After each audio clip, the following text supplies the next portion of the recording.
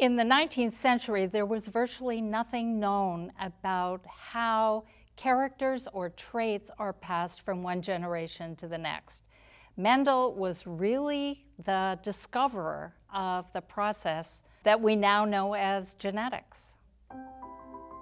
So I've been practicing genetics really for 30 years, but what is most beautiful about the story of Mendel is how he went about making those discoveries. Gregor Mendel went to university to study mathematics. He then joined an abbey and began to become very interested in the question of how traits get passed from one generation to the next. Mendel's original idea was to use mice, but he was forbidden to do this by the abbot, who felt that it was inappropriate for a monk to be studying what appeared to be sexual behavior between animals. Mendel then turned around and studied the sex life of peas.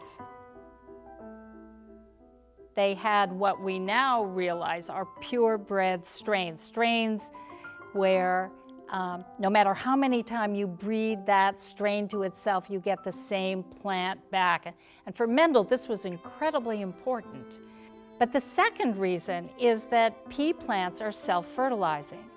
The pollen, which is the equivalent of the sperm, and the ovule, which is the equivalent of the egg, are basically contained within the head of the flower. And so the only way you get the pollen inside is it's either self-fertilized or artificially fertilized by the scientists like Mendel. But it was critically important to his being able to know with every single plant who the original parents were of the cross.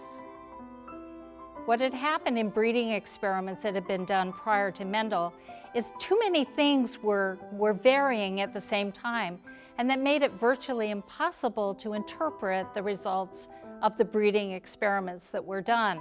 I think Mendel realized that he had to make things really simple.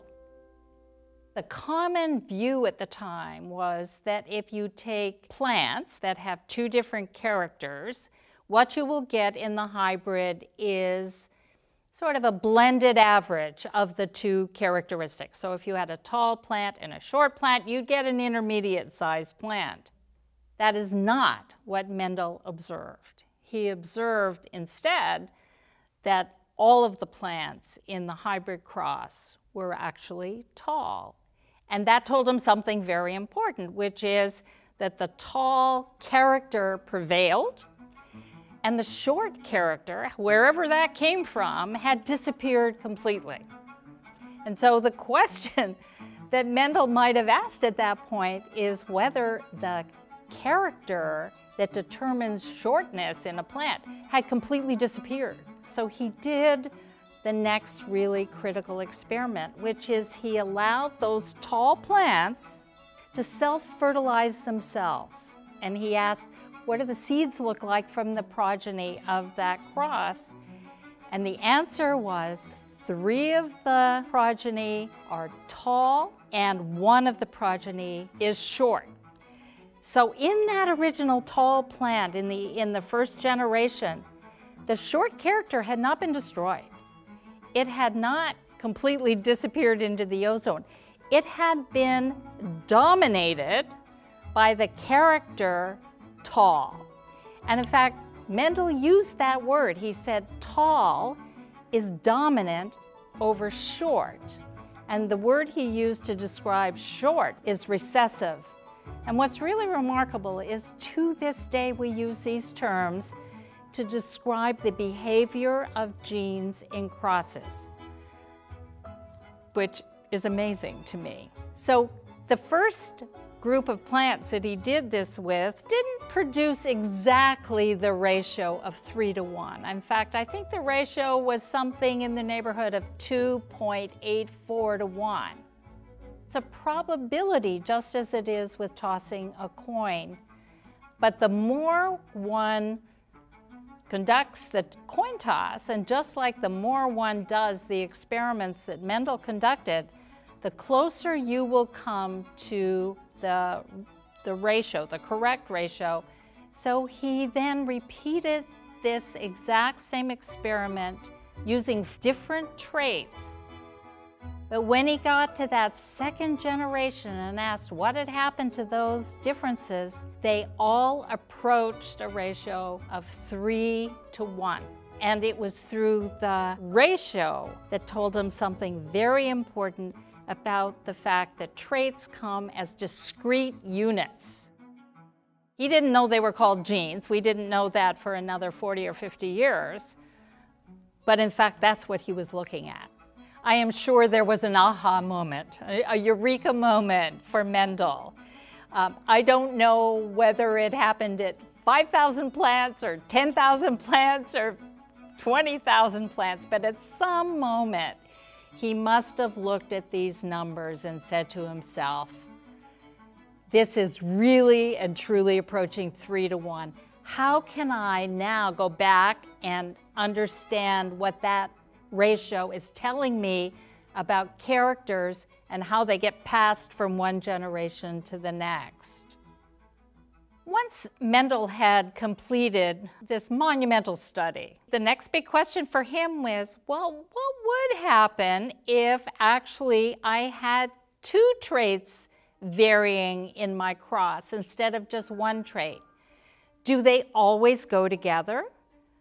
Do they flow through generations together? Or can they actually be independently inherited from one another? So he took a tall plant that has pink flowers and a short plant that has white flowers, and he made the first generation hybrid.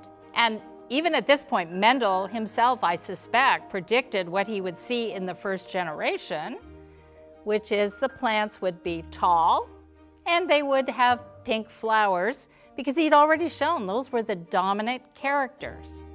But now the key became what happens in the next generation. So he self-fertilized these plants and then planted the seeds that resulted. He found that 9 of them were the original parental phenotype of tall and pink. 3 of them were the hybrid combination of tall and white, and 3 were the combination of short and pink.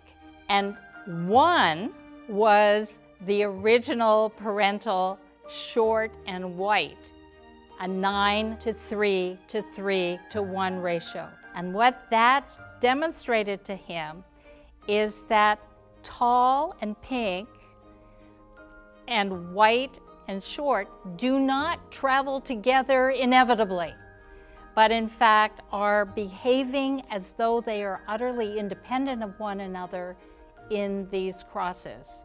To Mendel, this was a very important second law of inheritance that he articulated for us. I think Mendel really was a genius. He laid out the scientific method in such a methodical and rigorous way that I don't think had ever been done before, particularly in this field. That was true genius. And then the other was his ability to interpret his results. I don't think it was obvious, and yet he got it exactly right.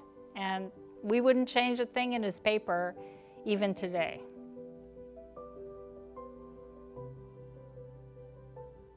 Now, this was the days before the internet and days before social media and Twitter. You know, had Twitter existed in the 19th century, everyone would have known about Mendel's experiments within a day. But instead, it was published and promptly forgotten.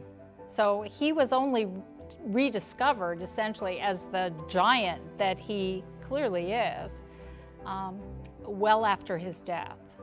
In reading his paper, what I came to appreciate is that all of the rules that I have learned in the 20th century about how to go about designing a good experiment, how to conduct the experiment, how to interpret the results, and then how to write them really clearly so audiences can appreciate what I've done, were all on display by Gregor Mendel in the 19th century. It is perhaps one of the finest examples I know of a perfect experiment.